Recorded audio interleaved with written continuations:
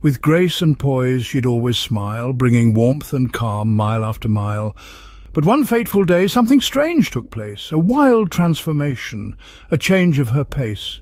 She turned from nice to quite absurd, and suddenly her temper stirred.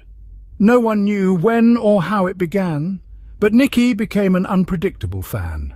At random events she'd jump and shout, "Finish them!" she'd roar without a doubt. A quiet ballet she'd disrupt with her cry, or in the library, reaching the highest decibel high. A wedding ceremony, a sombre affair, Nikki would burst in, leaving chaos in the air.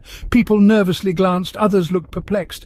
What's gotten into her? They'd silently reflect. From kindergarten plays to quiet cafes, Nikki's unhinged demeanour caused a disarray. The radio dance show she'd call and demand, "Finish them!"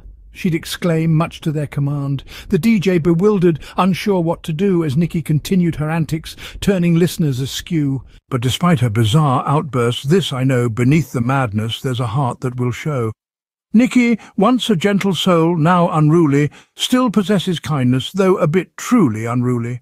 So if you encounter Nikki in her loud escapade, remember her former self before she played. And with a pinch of humour and a lot of grace, let's hope she finds her calm place.